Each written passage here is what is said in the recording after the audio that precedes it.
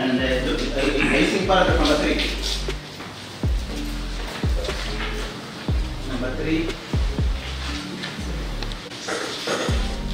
You're not removing it. This is this page. You have to this page. Bottom.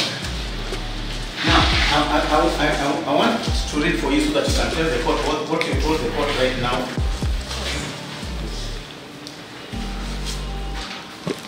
Which suspect did you arrest? Right. Which, understand the question, which suspect did you?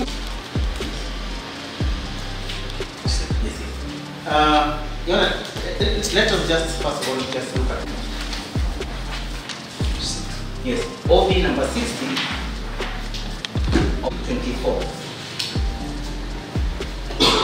which was. That is the true position that the OB is for yesterday.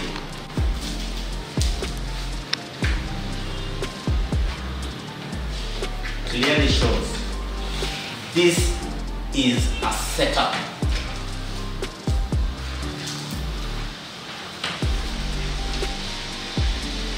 They could not have been looking for these respondents before any report had ever been made.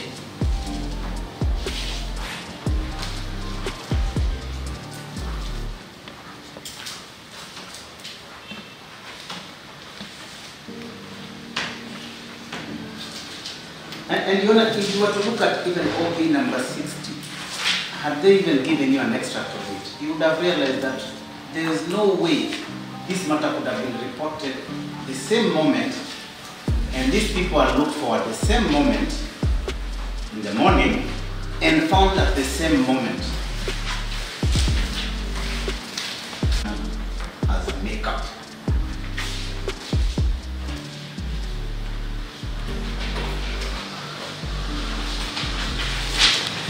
They are saying that the applicant is investigating a case of forcible detainer. Forcible detainer.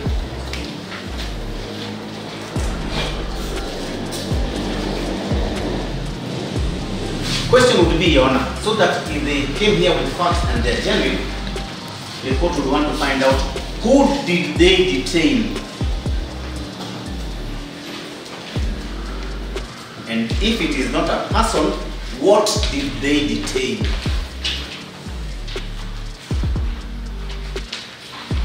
And therefore it would follow when, where.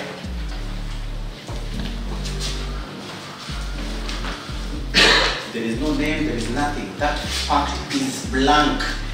Therefore, it goes to prove that it's a setup.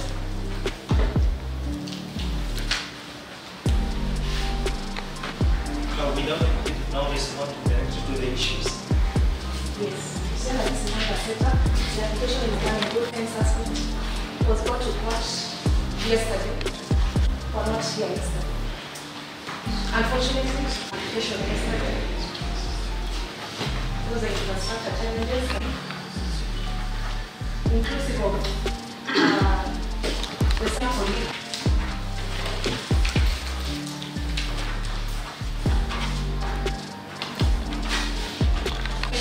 Merited and kindly proceed to give us the findings of the minister.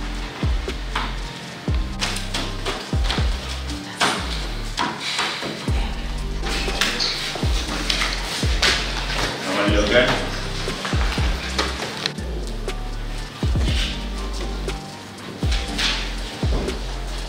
Yes, okay.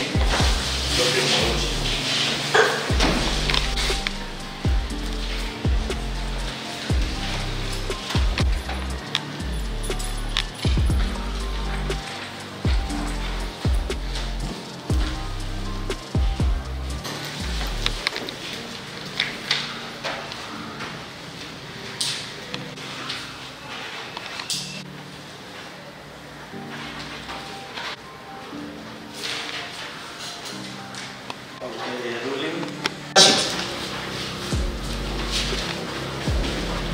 There is even nothing that has been put before you to show that there is any offense that has been committed.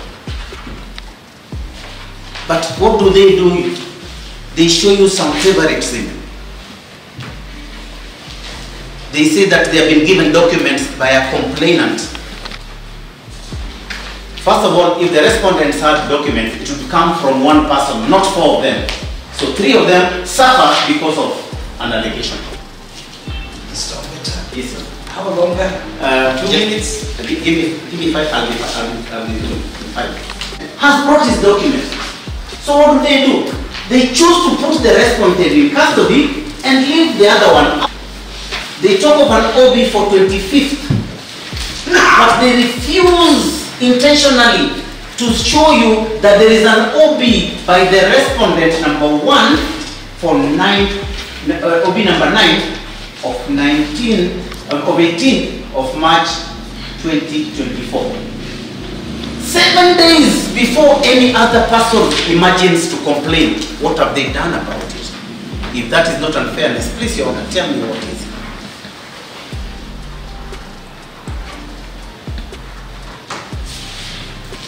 If the state would want to be fair, you have been shown letters.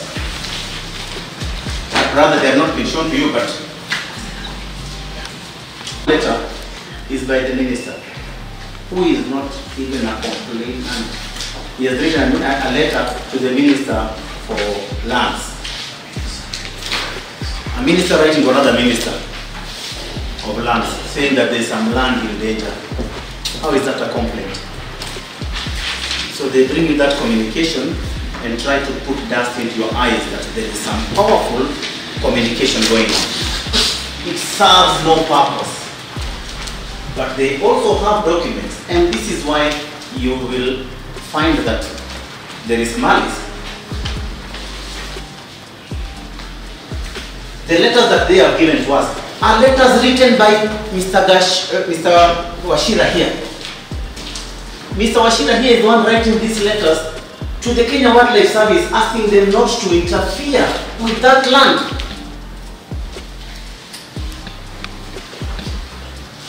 So while the first respondent and a counsel on record for him has been trying to get this matter solved, these are the letters they are bringing to you, and we are happy that they are brought to you.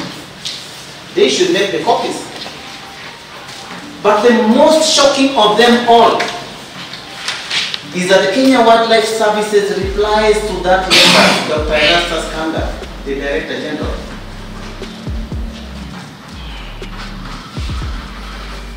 And finds out that the land belongs to the first respondent. The first respondent, the end of Ombeta. It's totally unfair. And now they come here without batting an eyelid, without an iota of shame, and say they want 5 days. Yes. Counsel, Yes. I think counsel is proceeding to give evidence. We are not at that stage. The case is still under investigation. When he's talking about a confirmation of a title of ownership that was given, we are investigating that issue of ownership. It's not conclusive. He's not given any evidence as regards to that. We cannot confirm that yet. Your Honor, it is not.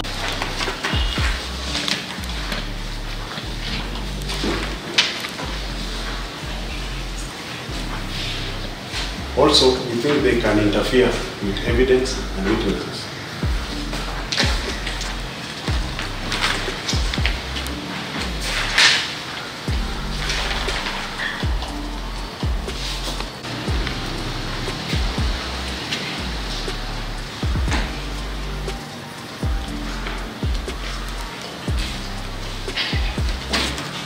Also, it is a case of public interest.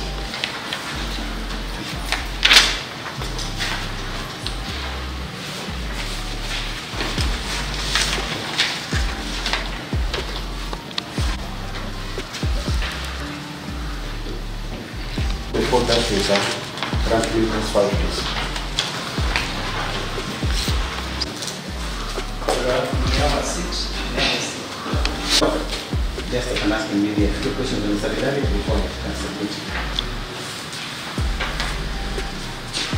Just want to get just to clarify 1 or 2 things. Korir. Good morning. Yes. I just want you to clarify one or two things. That these gentlemen, the four of them, has any of them made an attempt to maybe leave the jurisdiction after you were arrested? Only of the four? I can explain to you. Any of them? No, sir. You arrested these people yesterday. Yesterday is Monday? Please, let's stick to the facts. Yesterday you had these people as from Monday, yes? Has any of them attempted to escape? At the moment, they are not in the field. No. Have they attempted because they are in your custody now? So I'm asking you a very simple question. To attempt for them to escape is from your custody elsewhere. You see their flight. Have they tried to? No. Any of them try to interfere with any of your witnesses? That is the question I'm asking. They will. No. Has it been done at the moment? I know they will interfere. Not when. Please don't tell me about the future. We are here present. Let's not imagine. Have they? You know, at the moment, the investigation is still going on. Have they interfered with any of your witnesses? Sir, please answer my question. I'm not going to leave it. I think they will interfere. Have they? No, but I... Thank you very much.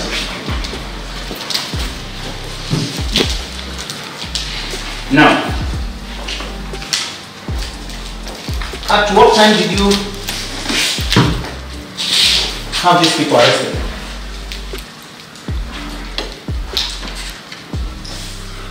They were called on last week Friday, but they did not. Sir, I'm asking a very simple question that can lead on an answer. At what time were they arrested? Simple question. Yesterday around 10. Around 10.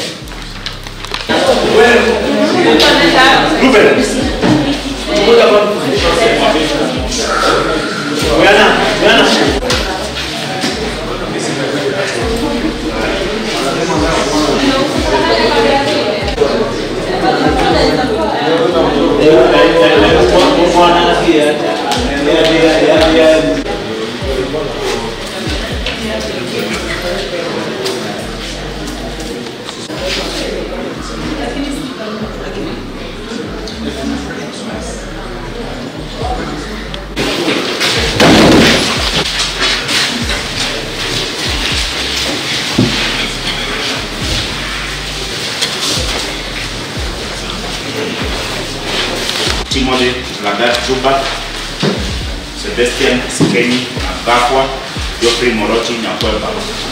Kuanzia na Sebastian na Geoffrey.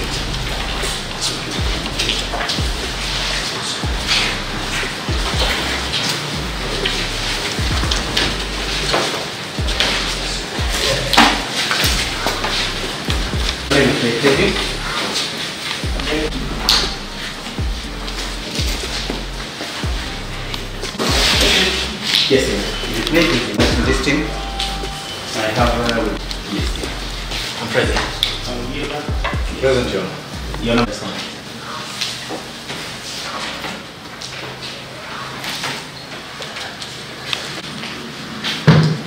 There is a miscellaneous application. We are ready to proceed.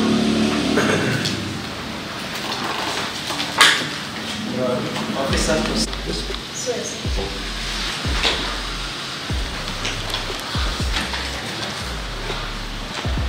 that is new from the instructions that we have from the client. So perhaps if they can give us the copies right now, we can produce as we go through. Otherwise, we can abandon that line.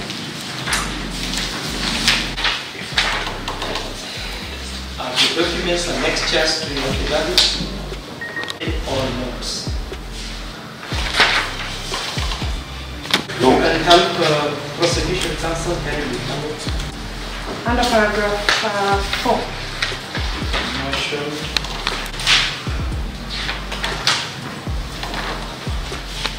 You know, that is not the question. Your question is simple, whether they are net, but they are not given. That is what the witness is supposed to want, and that's what the prosecutor is supposed to want. Provide the documents. Provide the documents.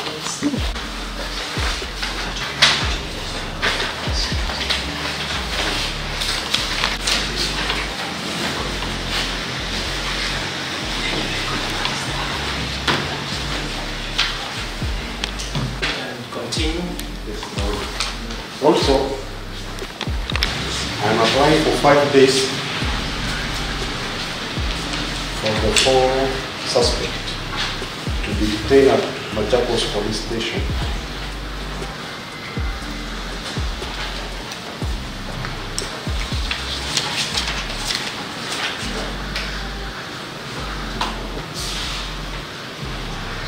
The reason for the application for 5 days, we have not done or we have not recorded statement for some witnesses. Also, we have written some letters.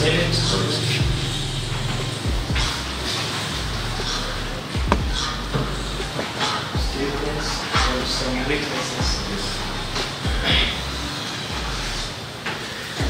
Proceed. Also, we have written letters to Ardhi House, Nairobi, Survey of Kenya, Kenya Wildlife Service,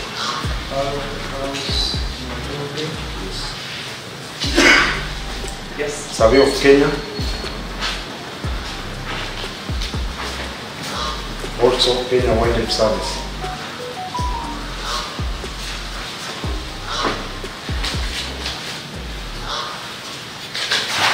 For what purpose? To confirm the title which was presented by both parties.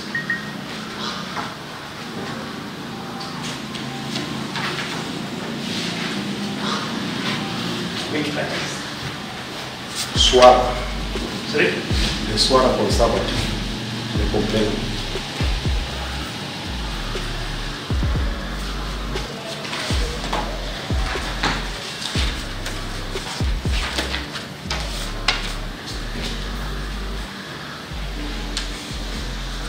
Is that all? Also a letter which was written by KWS confirming the personal law.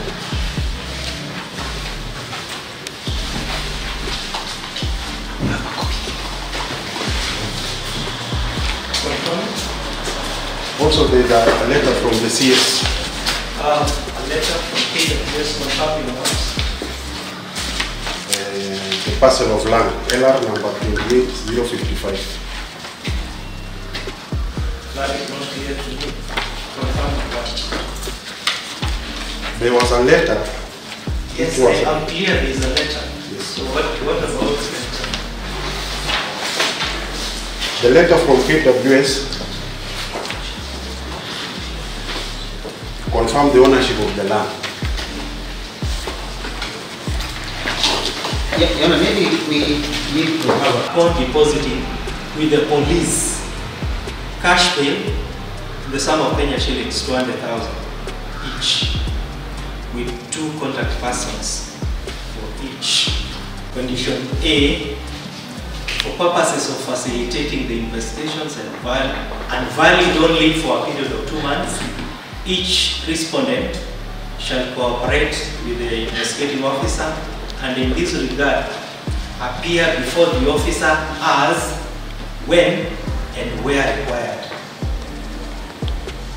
Condition B, each respondent shall commit no offense, interfere with no witness.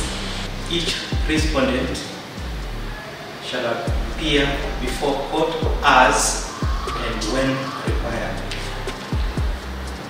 Failure to meet any of the conditions will lead to cancellation of the bond terms. Orders accordingly. move the criteria.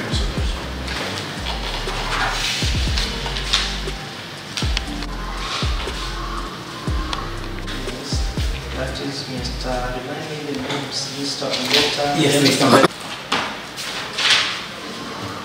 Mr. Wangila. Very much. We'll have a mention.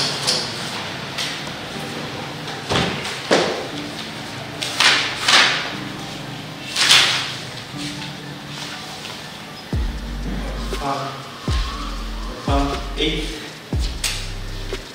of April.